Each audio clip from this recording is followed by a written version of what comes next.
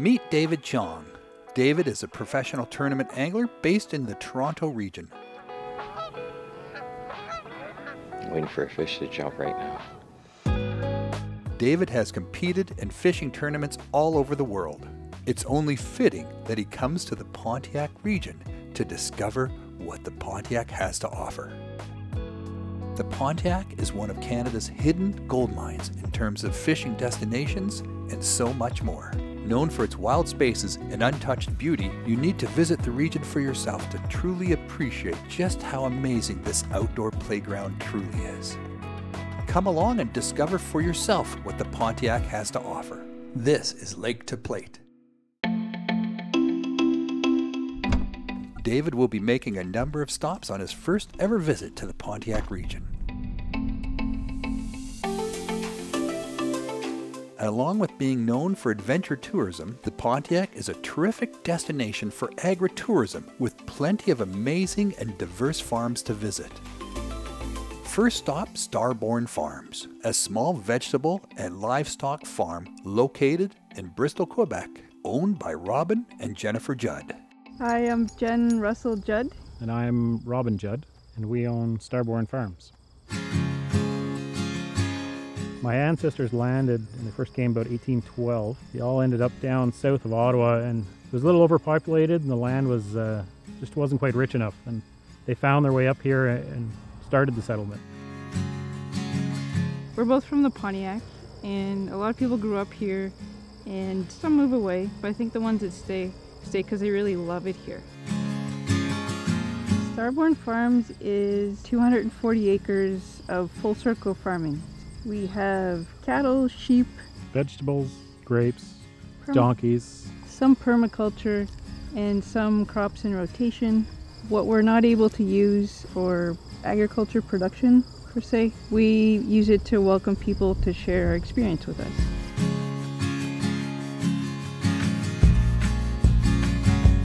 Oh wow, a bunch of pumpkins here. This looks awesome. Hello. Hello. I'm Dave. Nice to meet you guys. Lovely produce here. I'm super excited to see what 7th generation farmers can show a guy from the city. What brings you to the area? Well, I'm coming up to do a little bit of fishing. Yeah? So we're hoping we're going to pick up some vegetables and maybe some potatoes. We're going to have a shore lunch once we hopefully catch some fish. If you don't catch any fish, come on back and we'll get you a nice steak. Hey, I'm all about that too. Why don't we take you on a tour of the gardens and the farm, and we'll show you what produce we have. Awesome. Let's go. We're able to grow about 50 different types of vegetables and fruits here. It's nutrient-rich ground that's perfect for a super abundant crops in a very tiny area. Given some of the unique things here, we're able to bring people in and show it to them as well, and really give the experience of what farming can be.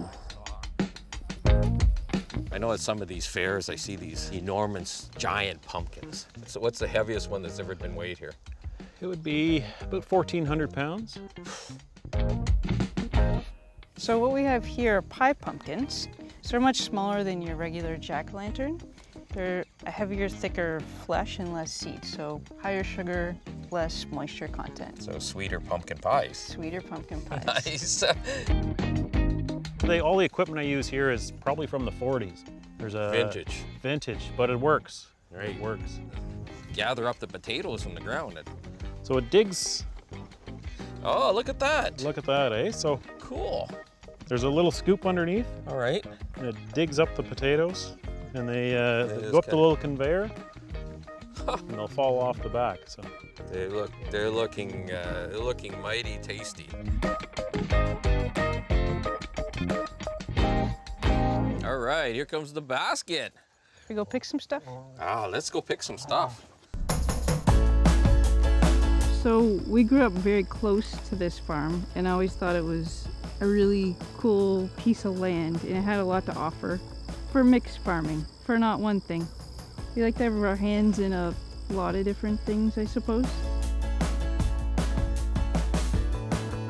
cool weather crops like broccoli, ground cherries, and then quick growing things like greens and stuff like that. I see some peppers on here. Yes, these are hot peppers. So they're purple when they start to grow and they're red when they're ripe. So we also have like some bigger bell peppers and stuff down here that are really sweet. Lots of kale. Yeah. Kale's not really my thing. If you put the right dressing on it, it might be okay, but you know. Have you ever tried fresh kale? I can't say I really have. Let me give this a whirl here. This is without any salad dressing, okay? So, Straight up. Straight up. It's very different from the kale I've had before. I don't mind this. This is all right. A couple types of eggplant. Oh my God. Look at this one. That could feed a few people. So I heard the soil is super rich in this area. We're a narrow little valley just beside the Canadian Shield.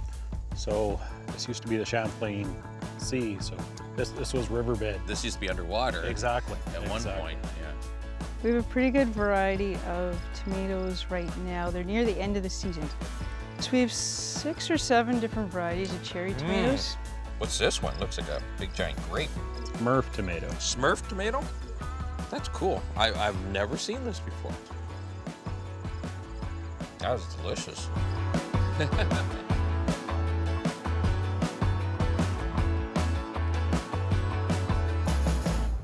Well, Olivia, what do you think? Why don't we go fishing for some pumpkins? Okay, haven't done it in a while. Okay, cool. They sound like they're nice and big. We'll catch one. You can make like 10 pumpkin pies out of them. Jeez, that's a lot of pumpkin pie. Okay, you got it? Okay, let's go. Leave it to David to make fishing part of his visit to Starboard Farms. Oh, I feel one at the end of the line here. Do you feel one at the end of your line? Oh, yeah. Oh, yeah, pull on it. Set the hook. Oh, yeah, you got it. You got the rod bend. Just keep the rod bend. Don't lose it. Don't lose it. That's a nice one. You got a nice one there. Mine is so tight. There's the one.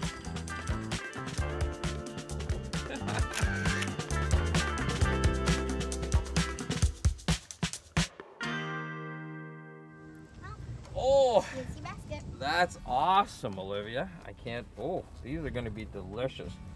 Thank you very much. The tour was awesome. I learned a lot of stuff. I got to try some great vegetables. Well, thanks for coming. Yeah. We'll see you tomorrow at the lunch. Yes. We'll see you guys at lunch. The River Road here, we have some really great producers and local agritourism. So together it makes the area really fascinating because there's not one type of farm around here. There's 50 kinds of farms around here. And everyone's able to work together, and it's a really neat little community. Coronation Hall's just 5 minutes up the road. Just down the road in Bristol is David's next stop, Coronation Hall Cidery. Owned and operated by Greg Graham, this cidery follows the tradition of old world cider, crafted with apples grown on his family's orchard. My name is Greg Graham, and I'm one of the owners here of Coronation Hall Cider Mills, and I own the orchard and I grow the apples, and municipal councillor. I'm a school board commissioner. I'm a president of the Pontiac Community Players, and goodness, I feel like I'm applying for a job here. No, but I do a little bit of everything, and that's key, right? Just really involved in the community. It's the kind of place where you know everybody and everybody knows you. It's got that great small town feeling. It's still affordable. If the Pontiac was a meal, right, and what flavor are we adding to it? We're providing a bit of life and excitement and fun where people can stop and pick up all the treats they need to go on a picnic. Hey, how are you today? Good, how are you? Good, good. And I'm Dave. Hey, nice to meet you, Dave. I'm Greg. Welcome Nice to to meet you, Coronation Greg. Hall. Yeah, this is our little shop and bake shop part of the cider mill right here. We've got a bunch of different things, as you can see. You know, we do Well, I mean, apples are our main thing, right? We've got the orchard. I have the orchard just north of here, about 1,100 trees on 12 acres, all different varieties. We sell some of them here, but the vast majority go into juice, into alcohol, which is what we make here. Well, the juice, the alcohol I'm gonna try. Absolutely. We'll get you to try all of it here anyways. I'm all excited about that. So everybody who comes gets some to try, and then we say, did you buy anything, or did I just feed you and send you on your way? Oh well, it's all good. So the barbecue sauce, yeah, we make apple butter. Now, have you ever had apple butter before? I don't think so. You make this real thick paste, this apple butter, and we've been selling that for years. Then one day we said, well, let's turn it one more time. Let's transform it into apple butter barbecue sauce. So then we add the tomatoes and the spices, and we pep it up a bit. The apple cider jelly, apple raspberry jelly, apple marmalade, apple relish. Come on, we're too close to lunch now. All right, sorry. You're getting me hungry here. If it can be done to an apple, we've tried, right? Wow. We do it all. Cool. Would you like to try some of this stuff? You have to ask? All right. Well, let's go over here. I've got some stuff for you to try. Our famous apple cookies. Wow. They're always soft, very chewy. We make hundreds of these, thousands of these constantly. I've never had an apple cookie before. Have one, it won't be your last. All right. They are nice and soft. Yeah. Tasty. All right, now pace yourself. I have a lot for you to try here. Don't worry, you duck, my friends. I can eat, so there's no worries there. All right, well, now you gotta try the juice. There you are. Anyways, cheers. Cheers. Do I have to let it breathe or anything? Or? It's juice. We don't stand on all that. We don't stand on all that highfalutin stuff here. Oh, man. I could drink that every day. This is awesome. Yeah. All right, but you're not done. Let's try the barbecue sauce. Change your life.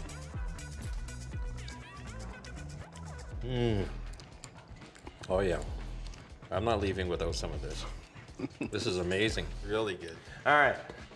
Now the hard cider. Okay. Okay. So, to make the hard cider, and I'll show you how we make it in a little bit, but it's just apples. It's practically a health drink. I'm kidding. Don't quote me on that. All right? All right, so I'll give you a little taste here. Sorry, a bit ahead on that. Now you can do the swirl for food. But again, we don't stand on all that ceremony here. We just drink it.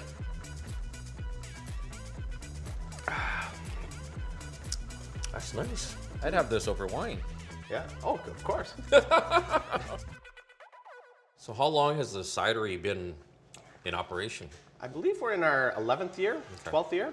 I was going to say at least 6, because that's how long it took for the trees to... well, exactly. Yeah, I planted the trees about 15, 16 years ago. I'm sure after tasting that barbecue sauce and the sweet cider, this cider, you guys are a destination point, I guarantee you that.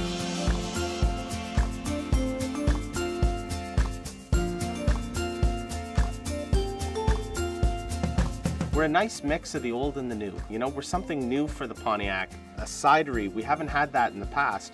And yet the Pontiac used to produce apples and a lot of them. All right, so this is where we do all the production. This is where the magic happens. It's our family recipe of cider that we've been making for generations. And we've been working on it, adapting it, making it better. So we've been running them through big bin like this. We fill up a bin like this out in the orchard. It's about 800 pounds of apples. And then we'll bring that down here from the farm. We tip it upside down. It goes onto the sorting table. That pushes them through. Get them clean. Then they go up the elevator and then down into the mill. Big blades in there, chop the whole apple up. So a load of apples like that, how much juice will you get out of it? If everything goes well, I can get about 70 gallons out of 800 pounds. There's 100 liters of juice right behind you there. Wow. About 20 gallons. Wow. And we're gonna filter that and then we add it to the tank. Once we get to about 600 liters, that'll finish off a vat. We'll seal the vat. Then we bring it up to temperature, but then we're ready to add the yeast and it's consuming that sugar, turning it into alcohol, and then it's just filtering and aging for a few months after that until we get it just the way we like it, and then we can it or we bottle it.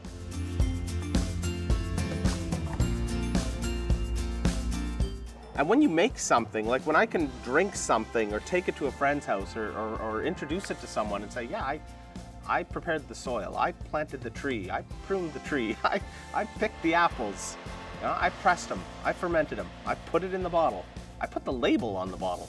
Like, it's really neat to think that you can still make something in that kind of craftsman kind of way. Not everything has to be mass produced.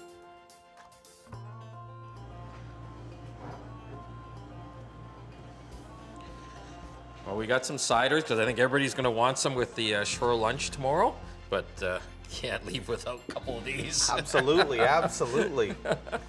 Raise a drink to me, please. Yep, Raise a drink. We definitely will, Greg. Well, Greg, thanks for the tour. Thanks for the samples. We are going to really enjoy this tomorrow, and we'll be back for sure, 100%. Right. Sounds great. Have a great time. Thanks. Sometimes you have to remind yourself, you know, when I'm sitting at home and I'm dreaming of maybe going on holidays or something, I already live where other people are dreaming of going on holiday. And that's pretty special. With local fare in hand, it's time for David to hit the water. You would never know Quebec's Pontiac region and all its natural beauty is only a 2-hour drive from Canada's capital, Ottawa. It's a trip made even shorter thanks to all the many excellent roads. Martin and Danielle have been providing an outfitter and guiding service to visitors to Quebec's Pontiac region for years. Located on 𝘱𝘓𝘗𝘓, they are known in the Pontiac as some of the finest fishing and hunting guides in the region. David is in excellent hands during his first ever fishing experience in the Pontiac. Yes, sir, Mr. Dave. Hey, Martin. How are you? Comment ça va? Good, good. Glad to see you. Yeah, same here. I guess you brought the rain because half an hour ago it was sunny. I know. So we better get out there and get some fishing done.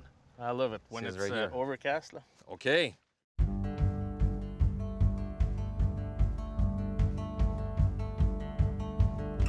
This is not a tournament, but I'm just excited to go out there and catch some of these lake trout, which I don't get to fish for very much during this time of year. I fish for them through the ice, especially at my home lake, Lake Simcoe.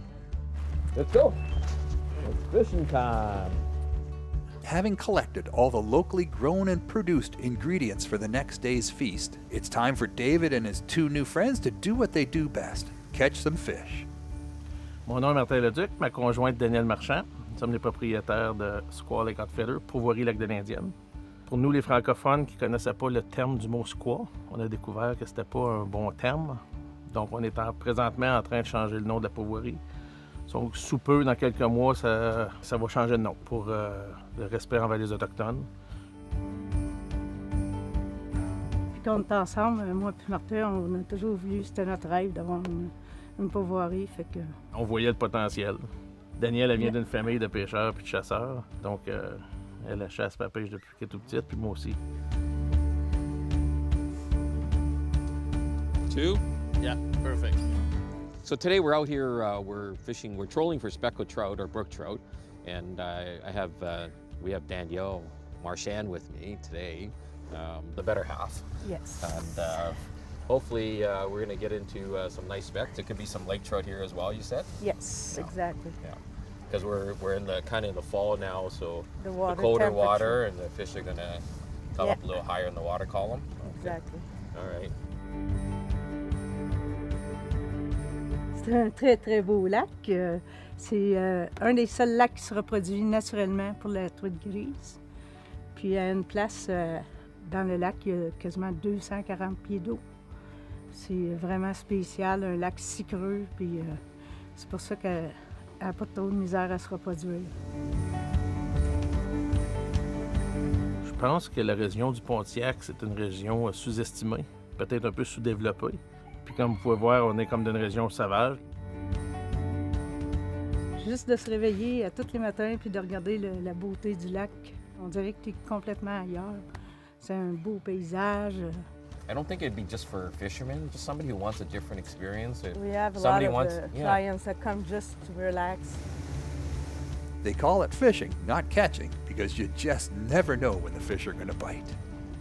All right, guys, game over. Take them in. Oh, I don't really want to stop fishing, but let's go. Between David's extensive experience and that of his 2 guides, they know it's just a matter of time before they figure out where the fish are. They'll try again in the morning. Dave, il va être dans le chalet flottant. Ça, c'est le highlight de notre pourvoirie. Ouais. Il est ancré dans une petite baie au bout de 𝘂 à l'abri du vent. Tranquille, il n'y a pas de trafic. Les bateaux ne passent pas par là, c'est au bout d'une baie, donc il n'y a pas de trafic passant.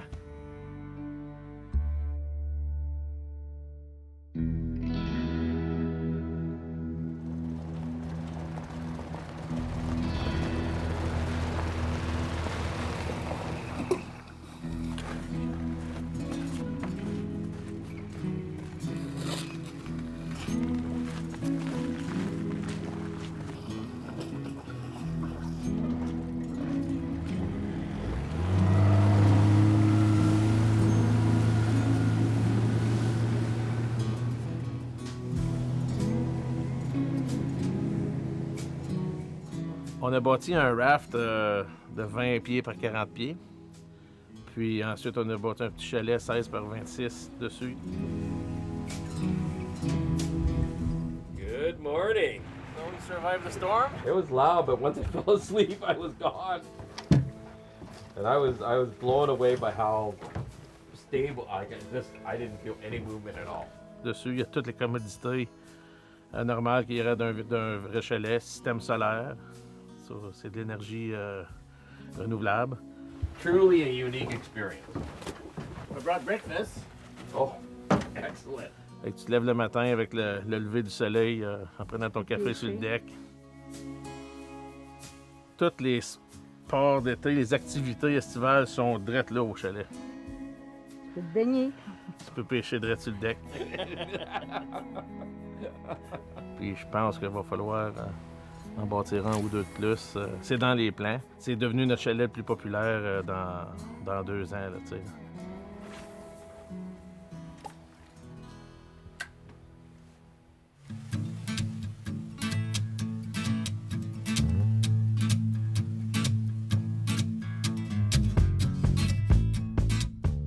So was it your first time lake trout fishing in Quebec? Yes. Yeah. Come on. There's a fish. Yeah, there's a fish right beside you. Look on the sonar. Oh no, I felt it. He just bumped it. I set the hook. You got him? Yeah. Attaboy. Look at that. Now is that kind of the average size? That's a little smaller than average. Okay. Cat and mouse game? Is that how they call it? Isn't that the way it always works? Wherever you're fishing, they're over there. Oh, missed another one. Yeah, they're biting light, eh? Yeah. Oh, I just missed it. Avec David, c'est un pêcheur de compétition, comme que je faisais avant. Donc c'est le fun parce que je connais les deux côtés de la médaille. Là, que lui, c'est un pêcheur de grise, mais dans le coin du lac Simcoe, d'où ce qu'il vient. Puis ici, c'est complètement différent. Juste la grosseur des leurres qu'on utilisait, puis tout ça, il était pas mal surpris. I just saw one there. Yeah. Well, maybe they're over here. C'était drôle de fois qu'on avait plein d'affinités. On a déjà pêché ensemble, un contre l'autre dans des tournois, puis on se connaissait pas. C'était le fun de se rencontrer, puis un bon gars. Pareil comme si on se connaissait depuis toujours. Got one? Yep. Nice. Same size. Yeah, a little bit bigger. Size. There he goes. Last. I noticed that because when we first I missed that. Oh, it came back. Nice. This is the golden trout. Yeah. Oh, got him? Yeah. Nice. You fish enough, you know, some days you're the net man, some days you're the catcher, right? Yeah. We're all gonna be eating these ones.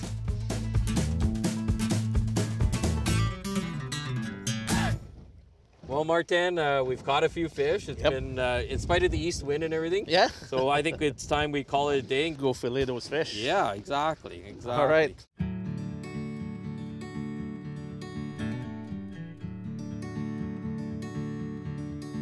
With fresh wild trout in hand, it's time to put together the feast before their guests arrive. Donc, à pourvoirie, quand les gens viennent à la pêche ou quand on guide les clients, souvent, ils font la demande si on peut faire cuire leur poisson. Fait qu'on a le fish fry traditionnel qu'on peut faire à l'extérieur. On a une super bonne recette qui est très, très populaire.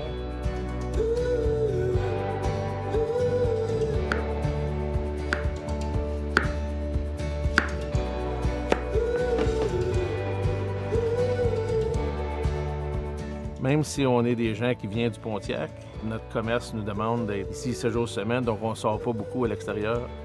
On n'était même pas au courant que 𝘱𝘓𝘗 Farm puis Coronation Hall, ça existait anciennement. Des nouvelles places pour aller acheter des légumes que d'habitude on les achète peut-être juste à l'épicerie normale. On aime bien encourager local en plus. Donc c'était une bonne opportunité pour nous autres de rencontrer ce monde-là.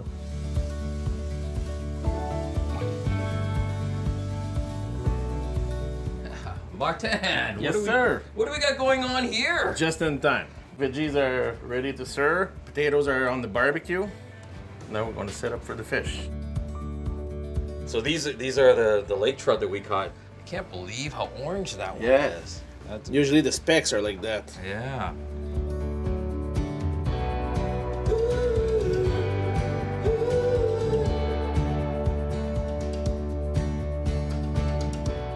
Look at all that bacon, that's awesome.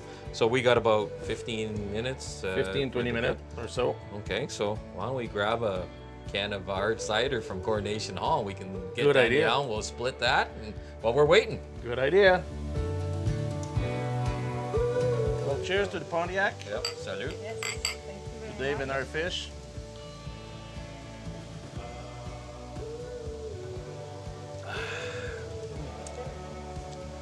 Very refreshing. It's my first time.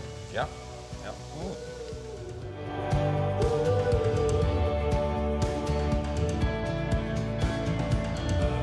Looks like we're ready to get it out to the folks there and Yes, sir. enjoy our meals. All right, well, this looks amazing, but before we get started, let me just have a few words here. I just want to thank everybody, first of all, for the hospitality. The last couple of days have been really eye-opening for me. A time of discovery, a new region. I've never been to this area before, and it's amazing. New friends. So everybody, salut, and let's dig in and enjoy the feast. Cheers. Le monde alentour là, du Pontiac, le monde du Pontiac sont tellement gentils, serviables, tout le monde est pour aider tout le monde. On essaie tous de s'entraider. C'est la beauté de la place et du monde.